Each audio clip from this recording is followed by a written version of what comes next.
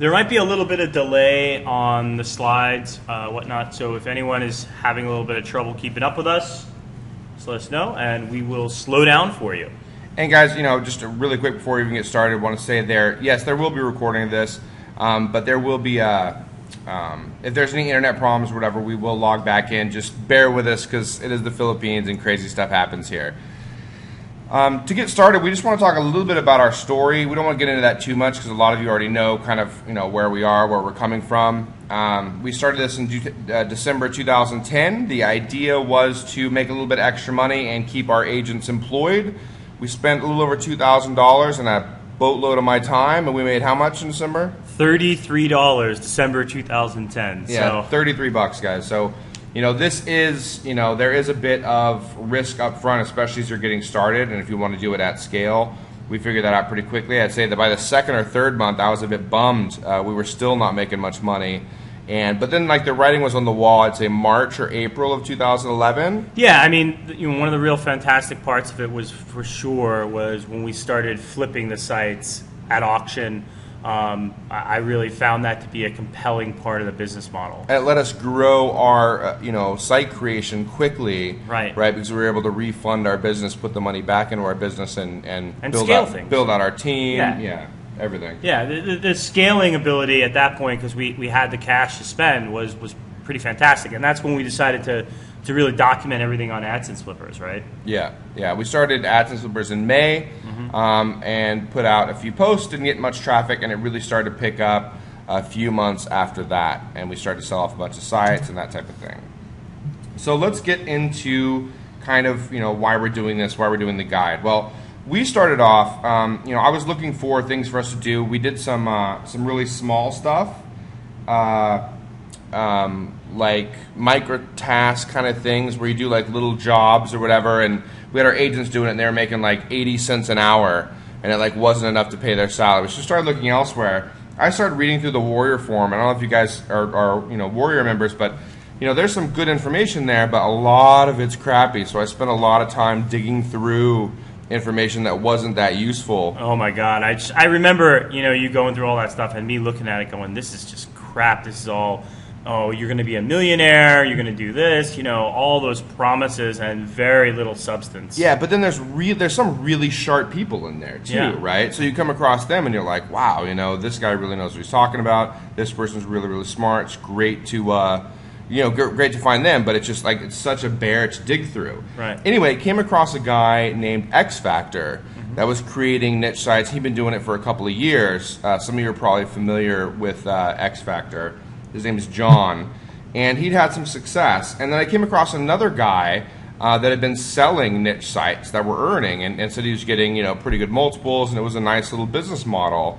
So I was like, why don't we take this and kind of put them together and see what we can do as far as building out and then selling earning sites.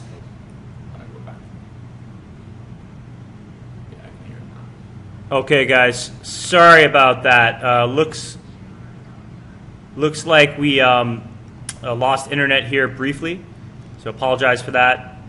And we'll just move along. We can move right along. So, Justin, what prompted us to actually put the guide together? Do you remember? Yeah, well, we were trying to do it through blog posts. We were going over our keyword research and really kind of laying out our process, but unfortunately it got kind of mixed up. We put out blog posts about this, that, or the other, and it wasn't really as clear or as clean as we'd like, right? So now if you're on our email list, you'll get an email early on that kind of gives you a link to each specific part. Keyword Research 1, Keyword Research 2. I think that was helpful, but we figured we should just write a guide that kind of steps you through the entire process. Also something you can use to help with training for outsourcers, to get your other partner up to speed if you're doing business together, that type of thing. So we figured a guide, A to Z would probably help with that. Right. And so one thing we did realize was that if we tried to write the guide ourselves, we'd probably spend way too much time on that, right? Well, that's the problem is, we've got the outsourcing thing, we've got AdSense flippers writing content there, we are actually building sites, making sure our agents are doing everything they're supposed to do, and we weren't able to, keep up. you're right, Luke. We did cut out BMR, and we'll get into that in a bit. But you know, we really needed to make sure that we had a nice, clear process so we could lay it out for everyone. And that was one of the things we wanted our intern to do. Yeah, and the other thing about the intern was we had this guy coming out here. We had several things about him that was he needed to be able to do for us, and we knew he needed to learn our process really well. So we said, why not kill two birds with one stone, right? Document the process. It will be something that we'll be able to give to our readers and listeners, and he'll learn the process at the same time. Yeah, because he can best help us if he knows the process extremely well. So we were having him sit down with each of our agents. We would go over everything with him and make sure that he knows our process in and out, backward, back and forth, you know, knows it exactly. And so we figured that'd be a great way for us to get him out here, get it documented, and get it out to you. Plus, so, it's just nice to have some, you know, hard documentation so you guys kind of, you know, get our process and we can pass that out. This will be a living document. We're going to have to update it, obviously. And when we talk about link building a little bit, we're going to refer to our blog probably more often than not, because that's the thing that tends to change more often, right? Right. So our link building is a bit, and the guide is kind of vague. We talk about what we do, but we're going to refer you to our blog for some of the link building stuff. Now, before we even get started, we should give you a disclaimer and let you know that just because it worked for us in this process doesn't mean that it's replicable by everybody. So, you know, in fact, we have no idea if this will make money for you or not. We have no idea if you'll put a bunch of money at risk and lose it all. We have no idea. So yeah, I'd have to say I've been listening to this audiobook about randomness and luck and stuff like that. It's called The Drunkard's Walk. It's a lot of math involved in the book, but it's a pretty good read if you guys have the time. And it says, you know, randomness plays a big part of life, a lot more than you think. And I would say the same thing is true for this process. Even if you did exactly the same thing that we do, you might not get the same results. What was the book title? The Drunkard's Walk. The Drunkard's Walk. Yeah, Joe's trying to get me to read it, so it's one of those things he said it's perception changing, so it's worth taking a look at. You know, another thing I'd like to mention is that we really want you to expand with your own knowledge. So, like, whatever you bring to the table. Like, we bring outsourcing, right? A process. We're very process-oriented. So those are some of the things we excel at. But if you're detail or, you know, you're really good content. Really good at content, design, those are things you bring to the table so you can be better at it, right? I think we went the small mini site niche route because that fits our skill set best. But there are other guys out there that build very large sites like Carrie Bergeron. Even, I mean, you know, a Pat Flynn with Smart Passive Income, he did security guard training, and that may be better for your skill sets. Yeah. So you don't have to necessarily do the mini niche sites. It just happened to be better for us. Right. And I think it's an easy way to get started too, because like a lot of the authority sites, it may take a lot longer to see results, whereas the mini sites, you can see results faster. So for someone just starting off, I think it's more effective. I mean, it's definitely one of the reasons we did it. I didn't want to wait around 12 months to see whether the site was going to be successful, right? Right. Now, so let's talk a little bit about what we're going to talk about today, Justin, and kind of the plan. Go over this quickly, but yeah. So we're not going to be able to go through everything in the guide, and you know, you probably wouldn't want us to. We're going to specifically talk about things like seed keywords, so where we find our seed keywords, you know, how that works, keyword research in general. We're going to talk about objective evaluation, so how we get all the different you know, numbers for what we do, how we have our keyword researchers put all the numbers together, and we can like take out some of the potential keywords from there. We're also going to talk about subjective evaluation, how we specifically look at the first page of Google to determine whether or not we think we can get the sites ranked. And then we're going to introduce the guide, so give you kind of an idea or an overview on that, just kind of look at some of the main points, topics, and some of the stuff that's in there. And then we're going to have a Q&A section at the end, which is kind of my favorite. I'm really excited about the Q&A because it's a chance to actually, you know, talk to you guys directly and hear what you have questions about, and you can ask us directly. Mark, I saw your question about niche sites versus authority sites. We'll try to get to that at the end. Keep in mind, for those of you just joining, that your chat is public. So if you could keep those questions to the end, that would be great. Yeah, I think, you know, the biggest thing to know about this webinar is it's our first webinar, so bear with us.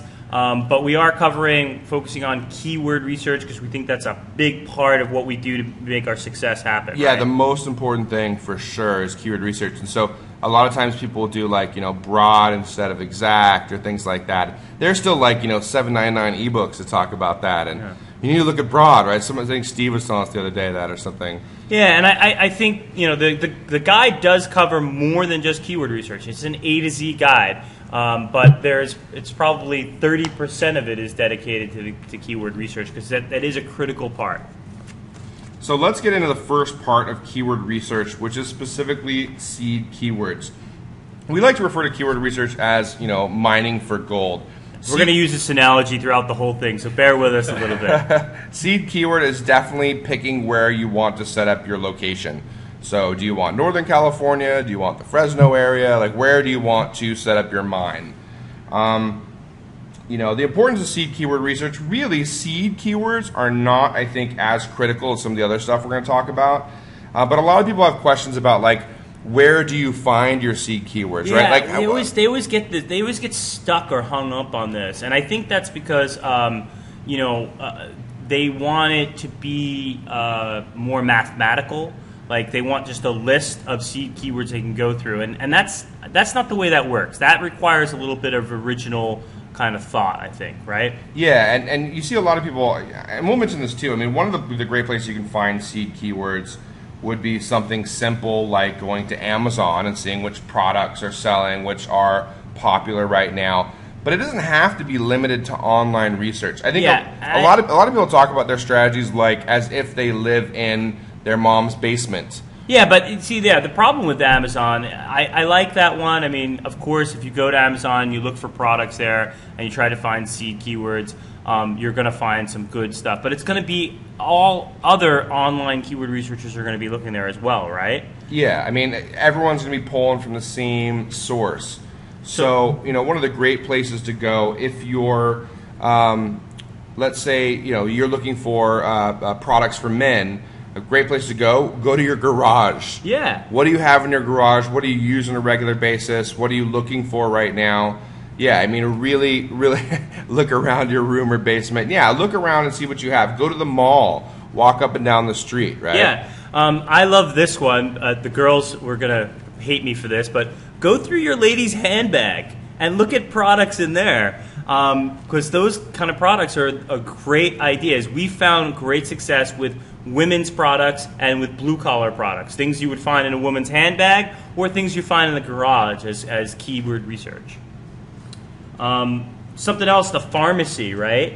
There's a lot of great keyword ideas at the pharmacy. Yeah, like I'm not a big like medications guy. I don't buy lots of medication or whatever. But if you go to the pharmacy, you could start to find like what people are searching for and use that for a seed keyword. You'd be surprised at some of the medication that people are searching for that you could get ranked for relatively easily. So yeah, we've done niche sites, several. Not to be a little disgusting here, but we've done several on constipation, different types of constipation, and their cures, sources, and stuff. And that's been quite good. Yeah, so really, really random stuff like that. I think you want to kind of avoid the places that everyone else is looking. I mean, Amazon's pretty big, so you're going to find products that not a lot of other niche researchers are finding there. But, I mean, there's a lot of us, right? There's a lot of people looking for niche ideas, so staying away from things that are necessarily just Amazon and looking around is great. I like Pinterest. Someone said check out Pinterest. I think that's a good idea as well. Yeah, I mean, you want to make sure it's something that advertisers are going after. So you want it to be product related or service related in some sort, right? Yeah, someone mentioned like older, elderly as being, looking for keywords that they might be looking for. I kind of agree. I don't know though. Like the search volume from I know that my grandmother searching online is a joke. Like she'll get one of the grandkids to search for her, but her actually searching is not very likely. Yeah, interesting. I don't know. I mean, I would guess as that demographic gets larger and larger. 20 years from now, yeah, these are people who've been we're on the internet in their prime, I guess, but yeah, I don't know if you want to build your niche site around what search volume is going to be in 20 years, though. So. Yeah, I think one of the other factors we always talk about, and it's important to remember, is you're looking for a conduit here between what people shop for and what advertisers want to advertise for, right? There's that that gap in online what's available online. And that's really what you're providing when you do these kind of niche sites. So that's what your seed keywords need to be about. Yeah, my granddad can't use a cell phone, so internet is a no-go. I hear you, Jared. When you get these ideas, great idea is to write them down. I use something like Evernote, which I have on my phone, I have on my laptop, I have on my Kindle Fire. So, I can write those ideas down and look them up later. You can just put it in Notepad, Google Doc, whatever, and then give that to your VA, or keep it for yourself if you're going to use it later. Yeah, it's really important to write this stuff down, because you can absolutely forget about it and go, oh, I had such a great one, but I forgot. So make sure to have some sort of way to take track of that. Collecting the objective data is something that you should do in the beginning, and you should learn how to do. And we're going to cover that here. But eventually, if you are scaling the process, it's probably not something that you can do all by yourself. So that's one of the things you could look at getting a VA for. So let's give an example really quick of how we might find a seed keyword, Joe. All right. Go ahead and open up the Google Keyword Tool.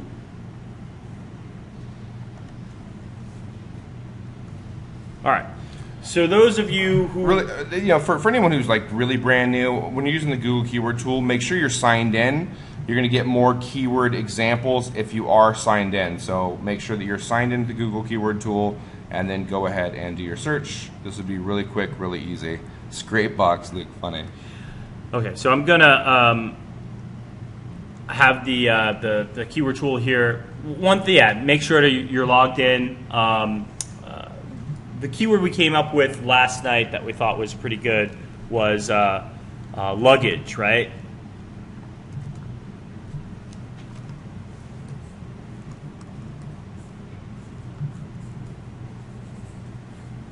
Sorry about that. Really bad speller. Bad typer, too. So you go ahead, you go to the Google Keyword Tool, you type in your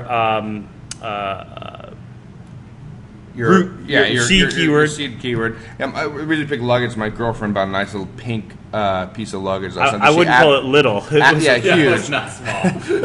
she absolutely didn't need it. I don't know why she got it, but. One of the things to know about this whole webinar actually is we've tried to zoom in as big as I can to make things nice and big for you. So if it's not big enough, John will stop me and let me know to zoom in. Or squint. Or you'll just need to squint. One of the things you're always going to need to click on is exact. You want to make sure to click on this and unclick broad. Justin, you made that mistake when you initially did your keyword research, right? When you started this whole process? Yeah, I donked that up, man. We did some niche sites around things that ended up getting, 80 exact match searches a month. Now, they ranked, but, the traffic was dismal. We got a little bit of long tail in there, made a little bit of money, but I think that's a common mistake. I think people screw that up, in the beginning often. They're like, well, it gets 400,000 searches a month. Well, on broad it does, right? Yeah, I think most of us have done that, so we're going to put in some advanced options here. I mean, we always check off the United States. We always check off English. We always look at desktop and laptop devices. A great idea is to put local monthly searches, have it over 500, so you're not wasting any time with the small stuff. And then you're going to add another one. Make sure that your CPC is at least 70 cents. Let me go ahead and search.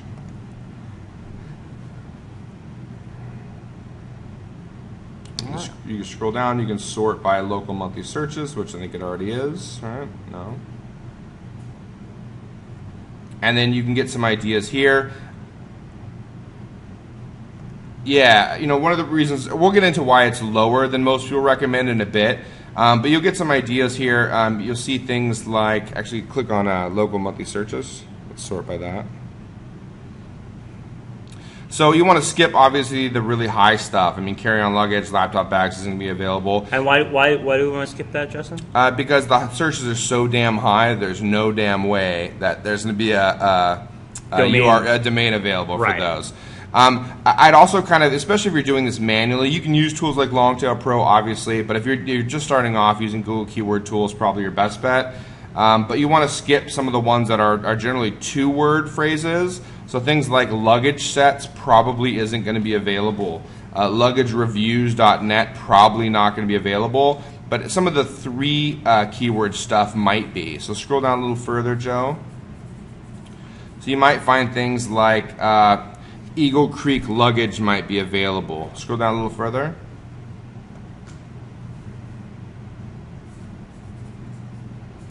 Things like this, personalized luggage tags. Yeah, I really like that one. I mean, a good CPC of 2.59, 2,400 searches, so that's plenty. And personalized luggage tags, it's a nice... yeah, it's a nice keyword. General term. A great thing you can do here now is, I don't know if personalized luggage tags is available, personalizedluggagetags.net or whatever. But what you can do is now use that as a new C keyword. And you can put that in again and see what you get when you put in personalized luggage tags. So you can kind of just refresh those. Yeah, some will buy it before this is over. We've got a couple of keywords that actually are available we'll get into in a few minutes. But this is how we do our seed keyword research. One seed may lead to another, which lets you kind of go further down the rabbit hole. You may not have thought of personalized luggage tags at first, but there may be a whole industry around personalized luggage tags and a bunch of companies that sell it, and they may have, you may come up with Hello Kitty luggage tags gets 1,300 exact match searches and has a CPC of $1.80, maybe a great keyword for you to target. You'll never know unless you put that in as your seed keyword. So that's the example for seed keywords. Let's do a really quick Longtail Pro giveaway. So here will be the first one. Only do this if you don't have Longtail Pro right now and you'd like to get a copy, and you have Twitter open.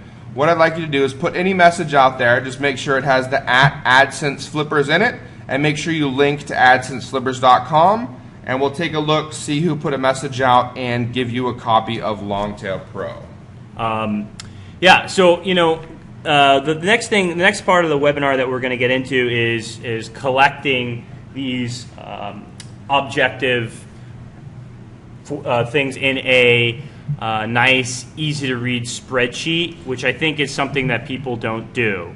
It's pretty important that you go ahead and list these things, but we're going to get into what this means and how to do this a little bit later. But in the meantime, how are we doing on a bunch of tweets, buddy? Let's see who is going to do it here.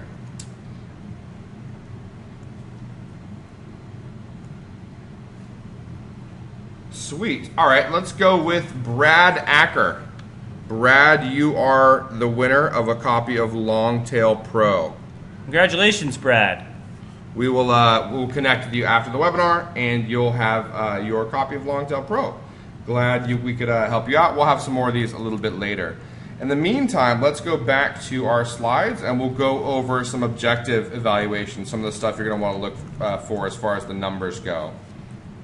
So now that we've done some seed keyword research, we've got an idea on kind of like an area that we want. We're going to need the data, right? We're going to need the objective stuff, the hard numbers. So we wanted to cover some of the hard numbers that we pull up. And all of these hard numbers can be pulled from the Google Keyword Tool. Well, not all of them, actually. There's a lot of different areas you need to pull them from. Yeah. And we're going to go through that right now. We're going to make it very, very easy. But this, to continue with our little bit of gold digging analogy. Yeah, once you've set the place that you want the mine to be, the objective research is actually pulling out all the dirt. So you've got your mountain, now you're going to be carving it up so that you can later on go through and pan through for the gold. But this is just basically bringing in the big trucks and really cutting through the dirt, big chunks of it, and seeing what it is that you'll be able to use. Yeah, don't try to get too nitty-gritty here. I think that's where people make a lot of mistakes, Justin. They get their seed keyword is general enough, but then with their objective research, they try to get too fancy.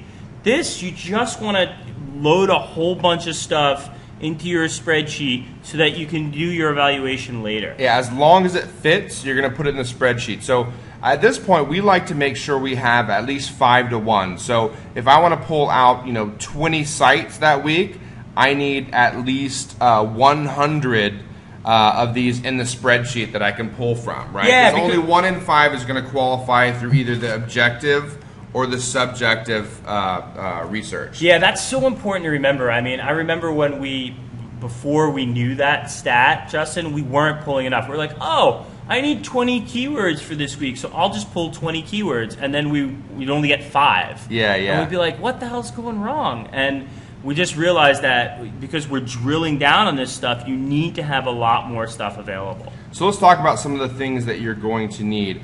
First thing, let's go over the critical metrics. Local exact searches over 500. Now, here's the reason we do 500 instead of like 1,000, right? A lot of people will tell you 1,000. But if you stick with what everyone else is doing, you're going to miss out on some really good keywords. I mean, would you take a keyword that had 850 exact match searches that had a CPC of $4.80 and a ton of advertisers? Hell yes, I would. Yeah. So if you stick to just 1,000 and just $1 CPC, you're going to miss out. Ultimately, it's going to be, is that Thor's hammer? That's funny, Chad. You threw me off, buddy. But yeah, like ultimately, it's going to be a balance between local exact searches and a CPC. Yeah. Yeah, so your CPC we want to be higher than 70 cents. It looks like 10 cents there, but it's actually supposed to be 70 cents. And again, like Justin was saying, it's a balancing act. But, sometimes you guys will see crazy stats from the Google Keyword Tool, and I think we should address that now. Yeah, sometimes you'll see like a CPC of like 40 cents for like a branded keyword or something. I'm not exactly sure why that happens. My thought is that like the advertiser has gone in there and put that they're willing to pay up to $40 CPC, and so that's why it says it's a $40 CPC, or it's just broken. Google Keyword Tool is not exact. It's not exact science. So sometimes you'll see like really odd CPC. So if it's out of whack, we normally just ignore it. Yeah, the example I have written here in my notes is like if you see a local search of 480 with a CPC of $17, something's wrong. Oh, well, no, it could be like insurance or something. If it's not insurance, if it's luggage tags and it's a $17 CPC, I would dismiss that. Because you got to think about it from the advertiser's perspective, right? They're not going to be willing to pay $17 on a product that only costs $40. I mean, there'd be no way that they could make a positive ROI. Yeah, Doran says lawyers, hell yes, they're willing to pay $17 or a lot more. Because yeah, that makes lawsuit is going to be. Yeah, that makes sense. So if you see that on $17 CPC on a legal term, of course, that does make sense. Now here's where it gets critical, right? So an SEO value of $10, and here's how we talk about this in the guide, but here's how we determine SEO value. It's exact match search times CPC times 1%. So you'll see that if you have a local exact match search of 1,000, you have a CPC of $1, that'll give you an SEO value of $10. So, something like 700 exact match searches with a $3 CPC would qualify because of the SEO value. Something with, 6,000 exact match searches with a CPC of 72 cents, again, would qualify because of the SEO value. So determining your own SEO value, not using Market Samurai to do it for you, will give you a good idea. Whatever you use for SEO value, make sure that you use it at the same time all the time. SEO value for us would be local exact searches times CPC times 1%. 0.01. So how we came up with that was, we used to use Market Samurai. Market Samurai had their own internal computation for SEO value. We determined here at AdSense Flippers that multiplying it times 1% worked pretty well for us. Yeah, and basically whatever you do, just make sure you do the same thing every time so you can go back and look at old keywords and see how they stack up. If you change it for everything always. Yeah, and these formulas will be in the guide. This is more of just a comparison thing anyway. Something to remember here, I always used to get this confused when I first started doing this 2 years ago, was the difference between AdWords competition and SEO competition. You want a high AdWords competition. You want advertisers, right? Yeah. And the Google Keyword Tool tells you on a scale of 0.00 or 0.01 to 1 what kind of AdWords competition you have. And you really want an AdWords competition of more than 0.4 or higher, because that tells you that there's enough advertisers in here that are willing to pay those CPCs. If one advertiser goes away, you're not going to lose your entire CPC there. Yeah, we grade our AdWords competition. We grade it on a scale from 1 to 5. So we go into this in the guide as well. 0 to 0.2 is a 1, 0.2 to 0.4 is a 2, 0.4 to 0.6 is a 3, and up. We won't go after anything that's a 3 or lower. So if it's 0.4 to 0.6, we'll probably still go after it, but lower than that we won't. Here's the reason why. You might have like a $3 CPC, but you might only have 2 advertisers battling it out, right? So you have 2 advertisers paying around $3 for CPC, and everyone below that paying, like, you might get 3-cent clicks, yeah, and 4-cent clicks. So you're going to have probably more than one ad block on your page. Exactly. So you're going to end up getting really crappy CPC because there simply aren't enough advertisers battling it out. This is a pretty critical metric. If the domain is not available, you probably shouldn't be looking at it. So we might even put that higher. I don't know. But most automated tools out there, they go ahead and they check the domain if the domain is available. So you don't want to spend a lot of time on any keywords that don't have it available. Yeah, and here's the thing too. You know, lots of people they ask, well, can I use a prefix or a suffix? Can I go after a .info or a .biz? You can. You can do anything you like. We don't. We know that you can get ranked with a prefix or suffix. So if you're going after hot money, you can put hotmoneytips.net, sure. But we don't do that. We figure there's enough keywords out there we can go after .net, .org, or .coms only. Yeah, David, there's just some talk about .info right now. We did some testing with .info. We had some .infos that worked. That made us a bunch of money. But it took a lot longer to rank, right? Like, it seemed like we did enough .infos where I think I can say this, that a .info across the board was harder to rank. .biz was really bad. Yeah, here's the question too, though, and I don't know the answer to this. Was the .info or .biz harder to rank simply because there are more people targeting that keyword? Do you know what I mean? Like, if only the .info or .biz are available, it means it's a more targeted keyword, so maybe it's just harder to rank because of that. Yeah. So I don't know. I can't say. This was a long time ago that we really kind of tested this out, but that's what we found. But to keep it simple, don't use prefixes or suffixes. Stick to the .com, .net, .org when you're looking for your domains, and then you can rule out all those little alternatives. It's when you start to introduce those into your process. Oh, well, I am trying dashes, I am trying prefixes, I am trying .biz. You don't know if it's your process that's broken or your keyword research. So here are some of the less critical things. Would be phrase to broad. So this is just a percentage of how many phrase searches there are to broad searches.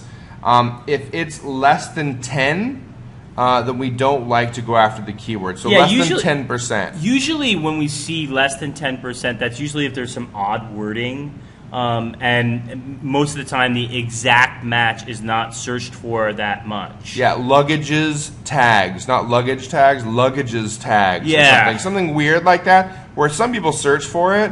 But what that generally means, if it's less than 10%, Google is going to know it's an oddly worded phrase, and you're going to be competing against other phrases that are much more difficult. So you'll think, oh, I found an easy one here, but it's not, because Google knows they actually mean this other phrase, which is not so easy. I hope that makes sense. I'm not sure I explained that well. No, it makes sense, Justin. It's just you can get these numbers from the Google Keyword Tool or from any other automated tool to help you collect it. It's not a critical number, but just be aware of it when you're doing your keyword research, because Google does link together different phrases for one particular search when it tries to adjust. So, SEO competition. So before, right, we were talking about AdWords competition being high. Really quick, Quentin, you asked is phrase to broad in the Google Keyword Tool. It's not, but you can find out how many phrase match searches there are, how many broad match searches they are, and do your own computation. Right. So if there are 1,000 phrase matches and 10,000 broad matches, you know that's a 10% phrase to broad. Hope that helps. You want better than 10%. If it's under 10%, that's not great. Yeah. Another non-critical metric is SEO competition. This was, we used this pretty heavily when we started off. I remember when we first started, we said no more SEO competition. 100,000. I thought it was 50,000. It was really low. Really low. So we were really limiting ourselves.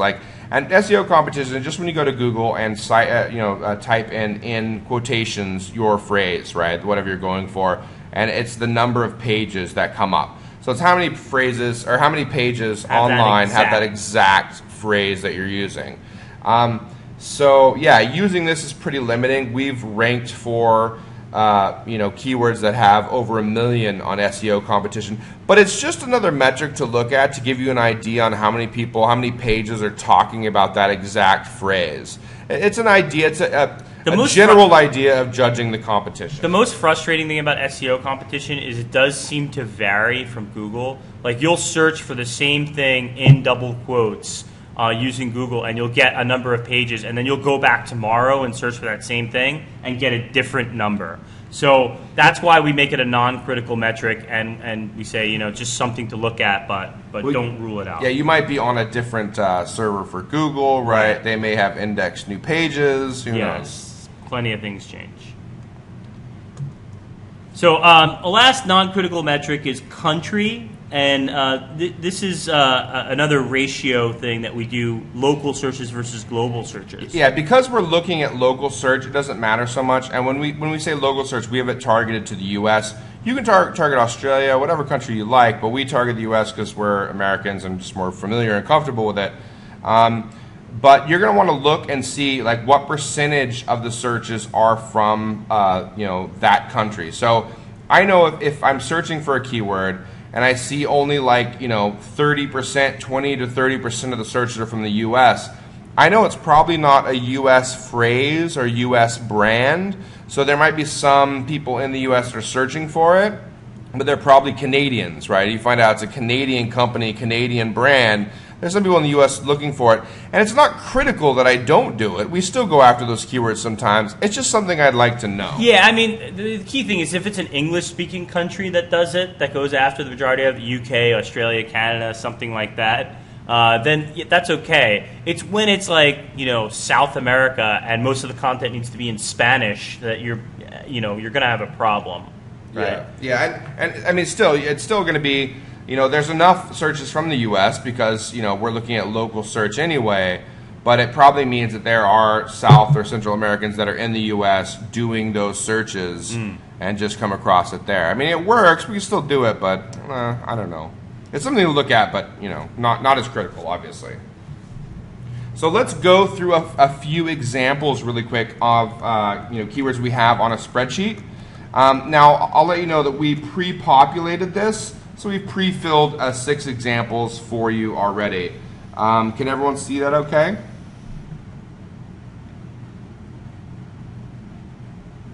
Okay, so yeah, what I did here was I just went ahead and took our spreadsheet. We have a spreadsheet like this that you're going to see me flipping through programs here. Just give it a minute to catch up. But we have a spreadsheet that our VA has access to that collects all the objective parameters that we just went over. And we literally have thousands and thousands of keywords in this particular spreadsheet. Yeah, we have over 11,000 keywords that we've researched that meet this criteria. So we have agents that will come up with the seed keywords and then put in all of this objective information for us. And in the guide, there's a copy of this spreadsheet, and you'll be able to take this and use this as well. But we want to share it with you and give you an idea of what we're looking at and how it looks when we see them. So we have our agents put in all this information for us. If it meets the criteria, they'll put it in. You'll see, though, there are a couple that don't match, right? So water heater thermocouple, local exact searches, it's over 500. It has a CPC of 3.67 and an SEO value of $26.42. That works for us, right? Patio rooms, 880 searches, $3.62 CPC, SEO value of $31. That works as well. Car audio speakers, same thing, $8.80 with a 98-cent CPC, $8.62 for SEO value. Carbon air filter, $720, $212 at $15.26. That doesn't work for, or that works for SEO value. VTech cordless phone does not work at $7.90 SEO value. Neither does car audio speakers, which we'll get to, but VTech cordless phone now would not qualify. This is a keyword we would not be willing to target, because even though it has a high enough exact match search and it has a high enough CPC, you take those two together and it would not work, so we would not be buying that domain. Yeah. The whole purpose when you're doing objective evaluation, when you're looking at the numbers, your whole point is to get rid of stuff. It's your VA has put all these keywords in there. Your whole goal is to find things that don't qualify so you can take them out. I love easy decisions, and no's are easy, especially when they're objective. So if I can look at the numbers and say no, I love that. Makes it really easy for me. Yeah, I absolutely love objectifying any sort of value. If we could put it on a scale, numberize it, that's really cool. And then vintage clip art here is not going to work either. Again, we won't spend too much time on that. But the reason why that's not working is our AdWords competition. So if you look here at our AdWords competition, we only have a 2 there, which means there's not going to be enough advertisers. Yeah, even though there's a $1.09 CPC, there's probably very few advertisers that are pushing it to that dollar. There'd be a lot of, if there are any advertisers below, they're at like 10 cents or something. I'd also say, just from doing a lot of keyword research in my life, clip art is never going to be good, because when you search for clip art, are you buying anything? Is there any buying intention there, any commercial intent? No. When you search for clip art, you're just looking for something for free. And that's more the subjective portion, but right now we're just looking at the numbers. The AdWords competition makes this one an easy no. Okay. So we got 2 that we can dump. VTech cordless phone we can dump because of the low SEO value. It's under $10. And the vintage clip art we can dump because the AdWords competition is too low. It has to be a 3 or better, or on the Google keyword tool, a 0.4 or better for AdWords competition. All right. Yeah, we're going to look at, someone asked about, well, if it's hard to rank, are you going to get rid of that keyword? That's the next part. We're going to talk about first page evaluation, and that's the subjective part. Before we do that, really quick, I just want to ask, if you are in this webinar and you would like a free copy of Longtail Pro, please put Longtail Pro please in the chat box, and you'll have a chance of winning right now. Great. All right, so let's move on to subjective evaluation here. When we talk about subjective evaluation, we're talking about first page evaluation. This is definitely one of the more difficult parts of keyword research, but it's the pretty important part, because if you've picked your place to mine, and you have all your dirt and all your vehicles picking out big chunks of the mountain, this is when you're sifting through and you're really looking for those golden nuggets, right? Yeah, I mean, this is the part that I think is the kind of the most difficult. Lots of people can struggle with this a little bit, so we want to go over this with some love. So one of the most important things you want to look for is you're looking not only at you're looking at the page that's ranking on the first page, and not the site in general. So you might see a page from YouTube, for example. You're looking at that page's rankings and not how important YouTube is. Same thing for Wikipedia. Not how important Wikipedia is, whether that page is ranked. Yeah, I'd also say it's subjective, because nobody knows what the Google algorithm is, right? Nobody knows exactly how they do their rankings. They don't allow us to know that. So any of the stuff that people give out there is merely advice, and that could change in the future. So it's important that you get used to this. Eventually you're going to become like Neo in the Matrix. You're probably not going to need any tools to help you. You're going to just look at it, and you're going to know whether this is something that works for your process or not. Let's talk about a couple of things to look for. As Justin was saying, you're looking at the page that ranks. This is so important. I made this mistake when I first started doing evaluation. I would look at the domain and not the actual page. Whenever we're talking about this stuff, we're talking about the links to the actual page, the title on the actual page, not the domain in general, okay? You want to look for root level domains. If you see root level domains on the first page, usually root level domains are very hard to beat, right, Justin? Yeah, that's typically the case. Now, it depends on whether or not it's a niche AdSense site or not, but if it's like an actual site that offers the product and it's a root domain, it probably means that they're optimized for the keyword that you're trying to get ranked for. Probably not a great sign. So these are just kind of some of the signs you're going to look at. You're also going to look at title and URL match, whether it has the exact match in the title or in the URL. If it does, that's less great for you. If it doesn't, that's a good sign. I think another good thing to look for is if it doesn't have an exact, if it's like a partial or broken match in the title or URL, that might be a good sign as well. Yeah, I love that. I love that concept, Justin. Broken match. So, a lot of times we're going to talk about title match and URL match. Longtail Pro highlights those, but it doesn't highlight exact match.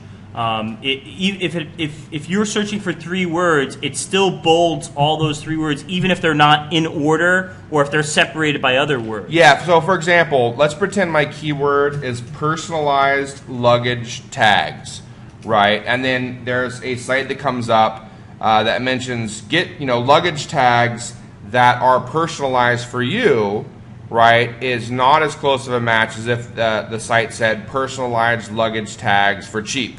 Yeah. Right? So personalized luggage tags for cheap is better optimized than luggage tags that have been personalized for you.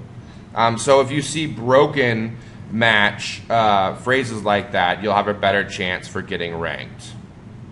Yeah. Hope that's clear. I think that is. When we do the first page evaluation on Longtail Pro, we can check it out a little bit more. Again, like I was saying before, backlinks to that page, not to the domain. So when we're talking about how easy a site is to beat, or how much easy a page is to beat, you need to look at the backlinks to that page. The page rank of that page is pretty key as well, along with the domain age. Obviously, you don't have an idea of how old the page is, but you have an idea of how old the domain is, and we know that Google uses that in its calculations. So let's go over some of the positive and negative signs really quick for first page evaluation. Remember, this is a guideline, and these aren't hard rules. We're going to give you some examples in just a minute, but a positive sign would be a pre-existing AdSense site. So if I'm looking up, blue snow boots, right, and I see a site up there, it's bluesnowboots.org, and I'm looking at picking up bluesnowboots.net, that's a pretty good sign, especially if the site hasn't been there for long. That's a site you can model after. So if there's another exact match search AdSense site already ranked on the first page that was only set up a few months ago, you have a pretty good chance of getting there as well, because you're going to follow a process that will easily put you on the first page. I love that one, by the way. When I see that one, I'm like, oh yeah. I love it and don't love it too, because I know that if there's already a site there, right, like it's kind of fun to explore, I don't know, new keywords and get ranked where there aren't other people. But yeah, if you see a site already there, you have a pretty good shot of getting there as well. If you see article directories on the first page for your term, so you see something like Buzzle or Zazzle or eZine or Go Articles or eHow or Livestrong or About.com. You'll see eHow a lot for a lot of these things. If you see that, those are primarily easy pages to outrank. Yeah, these are all just kind of signs, right? There's no guarantees here, but that will help you. Another one is if you see subdomains on the first page. Yeah, we're talking about subdomains. We're talking about something in front of the actual domain name. So, if you saw, this happens a lot with about.com. So if you were looking for blue ski boots and you saw blueskiboots.about.com/buy my blue ski boots or something like that, those are usually a little bit easier to outrank than the actual keyword being in the domain. Large shopping sites, we used to say large shopping sites are always easy to beat, but that's not always true, right? Yeah, specifically if it has a dynamic link. And what we mean by dynamic link is you see Amazon.com / 48ZX9YPS question mark =, you see that for eBay, you see that for Amazon, you see that for BizRate, you see that for all of these large conglomerate shopping sites. Yeah, exactly, John. A dynamic link. So that's generally a good sign that you'll be able to beat it. Yeah. Let's talk about some negatives. A big negative for me, and this is why we don't try to go after keywords that include a location, is Google Places or Maps. Yeah, Google Places results. Here's what happens. Anytime you run a geo-modified search, so if I'm looking for plumbers in Los Angeles, for example, I might have 2 organics, and then I'll have a bunch of Google Places results. So if I'm trying to get ranked organically, the Google Places are going to push me down the first page, and I'm going to get a lower click-through from the search result, or the SERP.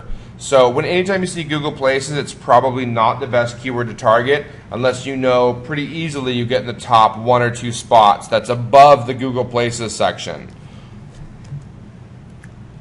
Niche shopping site. So if I'm trying to get ranked for blue ski boots, and skiboots.com is up there, and they have a whole section on their blue ski boots, and they're selling them, and they look like a pretty popular site, that's a sign that it's probably not a great keyword for me. Yeah, it's easy to confuse this with a positive. We're not talking about like big general shopping sites here. We're talking about actual shopping sites that go after that particular niche. Yeah, someone mentioned Zappos. I wouldn't say Zappos. We can outrank Zappos. Sometimes. It depends. Yeah, a Zappos category page, like where if you're looking for men's boots and it comes up zappos.com / men's boots, that's going to be tough. Yeah. This is a great one, branded domain. So if you search for a product or a company, if your keyword is that, and the top 3 results are stacked with the company's URLs, that's going to be a hard page to do. You'll see this where Google either they have the site and they have like the categories listed right below it, or they'll have the site and they'll have other links that are below it. Maybe they haven't done that yet for that keyword term or whatever. It's not necessarily a no that you can't go for it. It just means that there's a very good chance you won't be able to be in the top 3 or 4. So, that brand basically owns the top 3 or 4. You have to determine if being number 5, number 6, number 7 is worth your while or not. A well-optimized site. If you see that you're going to buy blueskiboots.net, and there's blueskiboots.org there. But blueskiboots.org has been there for 4 years. They have 600 inbound links from legitimate sources. In the title, it's in the not URL. Like some silly like forum links or like stupid article links. Like they're legit good links. Probably not a great target for you. Someone asked about brand bias on Google. Just real quick about that. We don't shy away from brands necessarily. Unless we see that the first page is just filled with the company search results. And I'm not sure that Google's brand bias. I'm not sure that they care, right? I mean, ultimately, they're serving their users. They're serving their searches, not the brands. I think we had a luggage site that made us a ton of money that outranked the actual site, the actual company's luggage site. Now, I would say that's generally rare. Normally, we don't outrank the company site. But in this case, we did. It can happen. Another thing to look for is old domain age as a negative. I mean, again, if it's a root domain and it's ranking, that's a negative right there. But if it's old and it's been around for 10 years, this can be a thing to look for. Paul asked, we actually use brand names in the domain. Sometimes is the best answer. I'd prefer not to, but when we're doing our keyword research and there are some that fit. Like, if I have my choice between 2, one of them is branded, one's not, I'd choose the one that isn't. But if the one that's branded is considerably better keyword, yeah, I'll take the brand.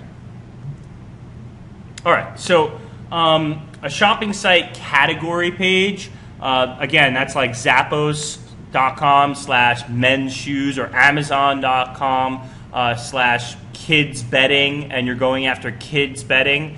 Those kind of absolute category pages are normally tough to outrank. So when you see those pages in your search result, you're gonna want to look for a different keyword.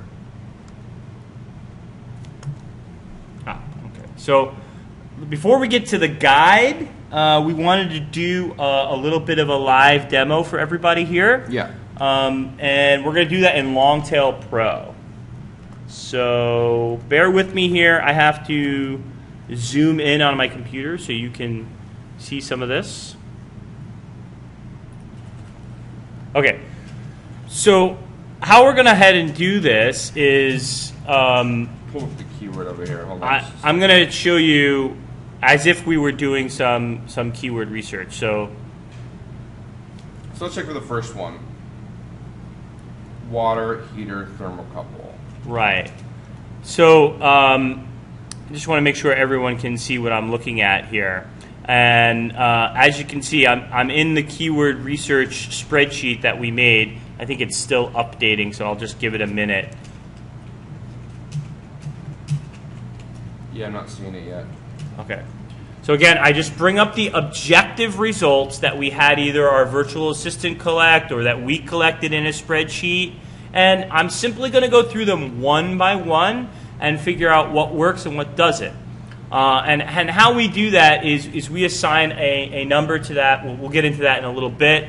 But for right now, the first one you can see is water heater thermocouple, which I'm not even sure what that is. We're about to find out. So let's do a quick search on Longtail Pro. Okay, so when we come into Longtail Pro, we're going to go ahead and click our competitor analysis. And the great thing about Longtail Pro is it's fairly quick. So, you don't have to wait around a lot like you did with Market Samurai. And it's very easy to use. You're just going to go ahead and copy the keyword in there and click on the Analyze button. Now again, as time goes on, you're going to get better and better at your first page evaluation. You may not even need to use a tool like Longtail Pro. You may be able to just look at the SERP directly. Yeah, like Neo, right? Yeah. So I'm going to zoom in on my computer here so everyone can see. And the resolution is going to change a little bit for you guys. So give that a second to update. What I like to do with Longtail Pro is I like to expand the URL column and the title column so I can see that really well. And then the other columns that they have here, like edu, gov, Yahoo, DMOZ, honestly, we don't use those very much, so I kind of get rid of those.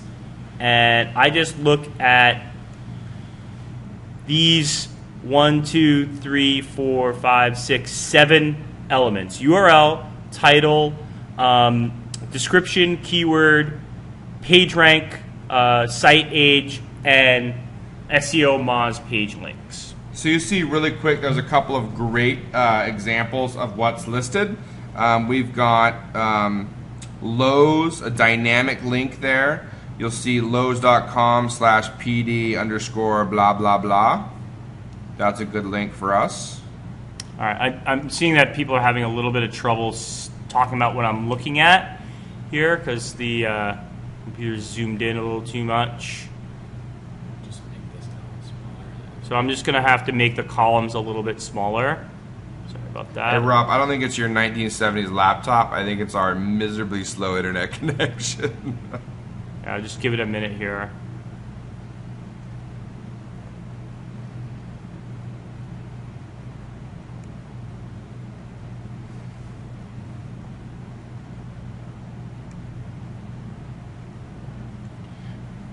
All right, guys, so you'll see, number one is familyhandyman.com. Then we've got water-heater-repair-whatever. I know for a fact that site is like AdSense affiliate riddled, right? No question, I'm sure of it. Got a bunch of page links, but, you scroll down a little further, you'll see an eHow without the exact match phrase in the description or keyword. Here's a great example of a shopping site with a dynamic link, the Lowe's site here. So that's probably a good example of that. We got a YouTube link. You know, we have another eHow link. So that's great when you see the same site that you know you can beat ranking twice on a SERP. We know that's good. So sometimes too we like to actually check out the site. Let's check out this one, the water heater one. Oh, it's going to bring up Chrome, which I didn't want to do. But okay, so as you can see, this is absolutely 100% an AdSense site. It has the ads here. It's definitely a sign of a niche site that we could probably outrank. Yeah, plus, I mean, water-heater-repair-guide is absolutely a niche site, right? So yeah, we can beat these guys, especially if we're better targeted. So pull up on Firefox, pull up a search result really quick so we can take a look, not just at Longtail Pro, but at the search result as well.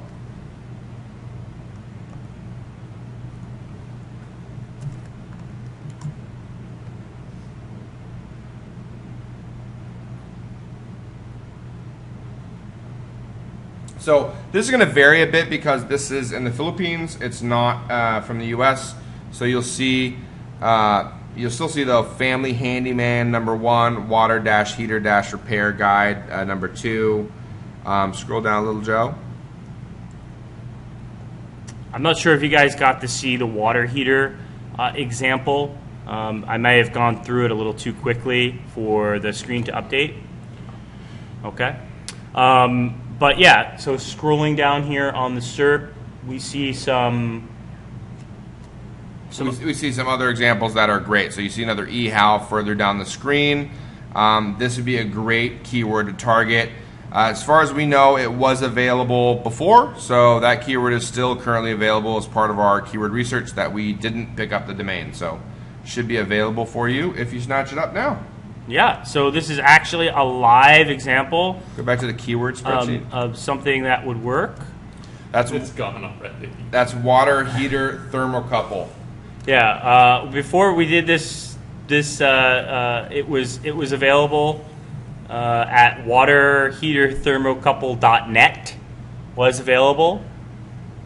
And my computer's catching up here, so. But this is something that we would mark in green and go ahead and buy.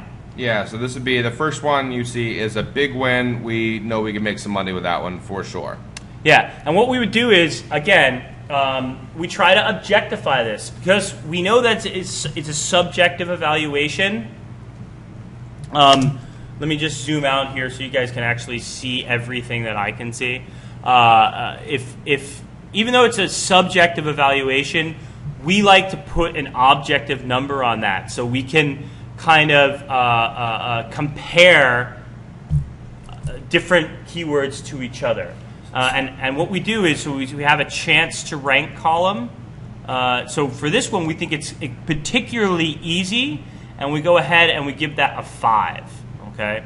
I know I see my black box is covering that up, even though I don't have the black box up. I'm not sure why that's happening. Just see if I can get that off the screen. That's supposed to be on the screen. Let's see. Yeah, so you'll see a chance to rank of 5 there. The next one down is a chance to rank a 1. Let's take a look at why we marked it a 1. Normally we would be looking at this, blind, but we already obviously picked this out. So let's take a look at patio rooms. We're going to go ahead and take patio rooms and put it back into Longtail Pro and see what the competition looks like for patio rooms. I can already tell by a 2-word keyword like that with patio and rooms that it's going to be pretty difficult. I just have a feel for that. I mean, I know that those 2 common words are going to be more difficult, but let's take a look and see if that's true. Again, I'm going to have to zoom in here on my computer so you guys can actually see Longtail Pro because it tends to be very big. The black box is up in the way, but it will go down, I believe. So let's give it a minute. Okay, so you guys should be able to see the results here. This is a great example of one where it's a lot of top-level domains, right, Yeah, Justin? root level domains. Yeah, root level domains, excuse me, root level domains. So here's what I don't like, right? Here's a good example. So you've got custom patio rooms, right? So that's almost an exact match phrase, or it's almost the exact match domain. It's a .com. It has a prefix. The title is custom patio rooms, has the exact match in the title. It's a page rank of 1, has 51 inbound links. Has been around since 1999, right? And then you have American patio rooms. You have BL patio rooms. This is not a keyword we would target. Now, you could target this with an authority site, no question. But I even with an authority site, I mean, those first two ones that are ranking there, championwindow.com, I mean, that's a significant site. Yeah, I'm probably not going to be able to beat out that site. So if I was to build an authority site, maybe patio rooms would be good. I mean, I'd want to research it further, but it definitely is not good for our niche process, right? Yeah. Our little mini niche sites, patiorooms.net or .org would not be a good buy. So we would mark this a 1, and we would move on. We would not end up buying this keyword for our mini niche sites. Yeah. So as you can see here, we marked it a 1. Luke says, how do we know that? Because there are so many root level domains that have the exact match phrase that have way too many inbound links. So it's not likely that we get ranked for it. It doesn't have eHow. It doesn't have other article directories. It doesn't have dynamic links on the first page. None of that. So all the positive signs we look for, it didn't have.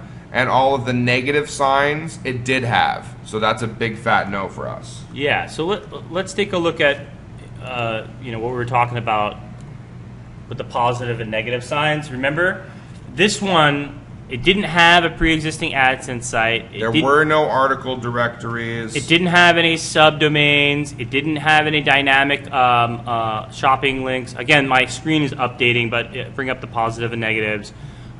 Negatives. It had plenty of well-optimized site, right? Yeah. It had plenty of old domain names. It had plenty of stuff there that was tough to beat. When it has a lot of these negative, that's when you need to give it a lower score. So I would say it's a pretty clear-cut number 1. But the tough thing is, Justin, is when you've got these ones that are not so tough. So maybe we should give one of those as an example, huh? Yeah, we'll go through one more example, and then I'd like to get into some Q&A stuff here in a bit. So let's give one more example of one that's a little rough.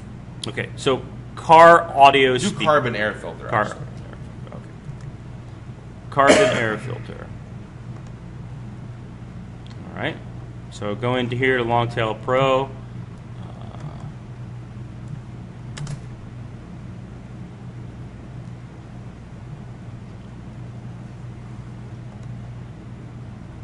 Again, my screen is updating, but you should see it.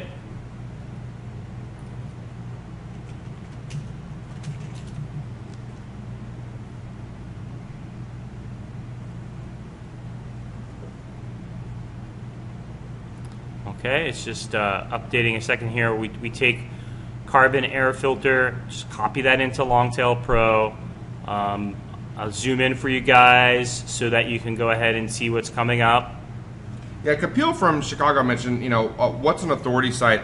I don't know what my definition of authority site is. I mean, a lot of people say, yeah, over 20 pages, but I think it's more than just that. It does a lot. There are lots of different options I think the user can follow on your site. They can buy the product. They can go through an affiliate link. They have, you have a lot more options for the user and a lot more ways of getting the information to them. I think is what makes an authority site for me. Yeah, It's definitely a subjective thing, but an authority site when you see it, as opposed to a niche site.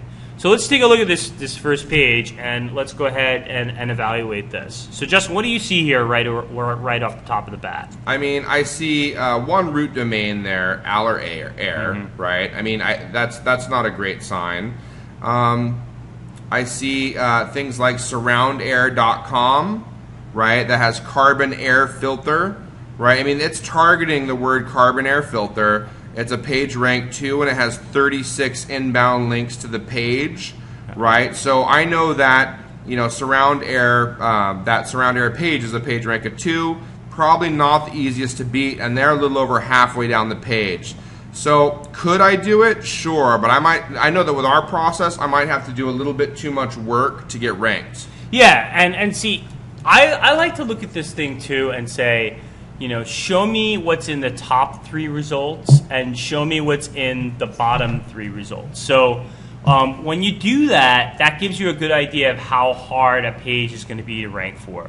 So in the first 3 results, we can see that there's a result here that says carbon air filter in the URL, carbon air filter in the title, and you know, has a page rank of 3. So that's going to be an entry that's going to be difficult to outrank, even though it's general hyponics /site /index.php /parts. It has it right there in the URL. Yeah, guys, so these are the ones that are really tough. I mean, I would say no to this. We would mark it a 3, which means, you know, it's not one we would pick up for our niche sites, but it's close. We could. It's just with our process, I know that our likelihood of getting ranked for this one is not so hot. We'd have to do a little extra work to get sites ranked for this keyword. So it's not one that we would purchase. I'd mark it a 3. It's barely under our qualifications. The real thing that makes it a 3 for me is the last entry. The last entry is almost an exact match domain. It says carbon air filter, right? It has it in the URL. It is an exact match. Oh, sorry, it is an exact match domain. It has it in the URL, obviously. It has it in the title. It's a page rank of 1. The site's been around for more than 3 years now. And it has 17 inlinks, and it's ranking in the last spot on the first page. So that means that, you know, you're probably not going to be able to beat that. Yeah, at best, right, we'd be able to be in the bottom slot. That's not great for me. It's not good. So. All right. So, zooming So back out here's the thing with Longtail Pro over Market Samurai, guys. I like Market Samurai. Apples for apples. If they were both the same speed, I'd prefer Market Samurai. It's fast. It has more information in it. The problem is it's not very quick. It would take us forever. So we'd have our agents searching for all these keywords, and it would take forever to finally get the results. Longtail Pro is quick. It's more simple. It's not as robust, but it just gets us what we need faster. So it's a better tool, even though it's not as robust, if that makes any sense. So again, we're going to give this a 3 in our chance to rank category. We only take 5s and 4s. We're going to give this a 3. And it's very close to a 4, but based on the last entry, that exact match domain coming in the 10th spot, we're going to give it a 3 and not use it. Yeah, so the only one we would buy here would be waterheaterthermocouple.net, and we would rank it a 5. I think whoever did buy that has a really easy chance to get ranked on the first page. And again, you guys should know this too, is that we have a what % chances fail? 20%. About 20% of our sites fail completely. Yeah. So you may make waterheaterthermocouple.net, build it out, get just the right content, and have it just not work for whatever reason. So know that about 20% of your sites that you build, even though they're well targeted, are just not going to work at all.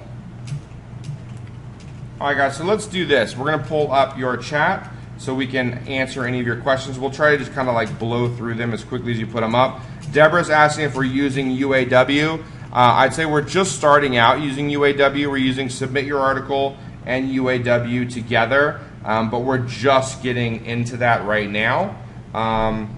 So we're not terribly experienced with UAW. We're giving it a shot to see what we can do there and trying to figure it out ourselves. Okay. So, wow, questions are flying in, and I can't even keep up. Why do this? Why invite competition? It was a question. Yeah, what do you stand to gain from doing this and inviting competition? Well, here's the thing. Be brutally honest, right? When you put out information like this, as clear as you can, lots of people aren't going to follow up with it, right? So that takes out a bunch of people there from competition. There's going to be a few that follow up with it and follow up with it well. But generally, the people that had those of you who do it and do find success, you're going to be really happy with us, right? I mean, you're going to link back to us. You're going to help give us some love, tell other people. Your friends are going to ask you, how are you making money online? Oh, check it out. I found these guys AdSense flippers. So we end up getting a lot of love back for that by people linking to us or, giving us love with their friends online, that kind of thing. And it helps us expand our brand. And the more our brand is expanded, the better it is for us long term. So that's one of the reasons that we're doing this and giving it all away for free. We should also say that the guide does contain affiliate links.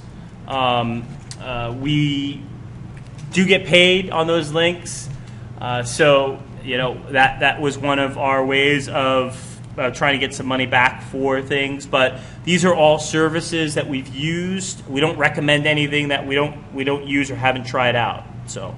Yep. So we have a couple more Longtail Pro licenses to give away. Why don't we do another thing on Twitter? All right. So looking at the questions here, how fast do you think the guide will be copied and made a WSO of? Well, I hope if that happens, we'll catch it and shut those people down. Yeah, if you guys see anything like that or whatever, feel free to let us know because Yeah. we'd love to slam them and call them out Because online. this will be absolutely free. Another question, are you guys using CTR theme primarily?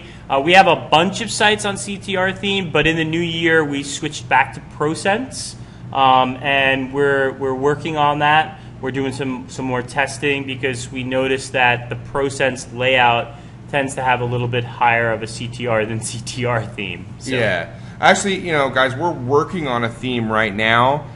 We can't say much more about it, but I can tell you, I think it's going to be fantastic.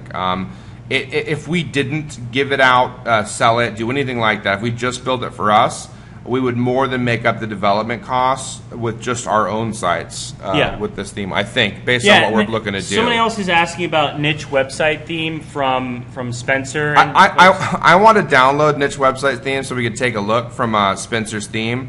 But Joe, because we're working on a theme, he really didn't want me to. He was like, dude, I don't want us taking any of their ideas. We got our own stuff worked out for that, so let's not even bother. Let's not even take a look so that we don't end up copying any of their ideas or anything. Taylor asks, do we do backlinking right after the site is up? No, we wait about 30 days. Yeah, well, we wait more than 30 days right now because we're so behind. far behind. But generally, 30 to 60 days is when we would start link building. We're probably outside of 60 days right now, but that's not intentional. That's because we're sucking and we can't keep up. James asks, why wait? I'm not sure why wait for what, but what is your opinion of using Fiverr gigs as part of backlinking strategy? We don't use Fiverr for backlinking because it's kind of we don't like to give out a lot of information to people on Fiverr. Yeah, we've also found them to be pretty low quality. Yeah, links, pretty low. There's a couple of reasons. Like we don't want to give out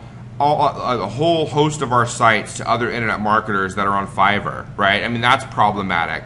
But also, yeah, they're not going to put the love, care, and attention into link building or anything really that we would expect. So even though we have content written through Fiverr, we still want to make sure that we have our editors go through it and make sure that it's unique and do everything. I'm even less interested in doing links through Fiverr. Definitely don't pay for any clicks on Fiverr. You might have seen that where you can pay for AdSense clicks.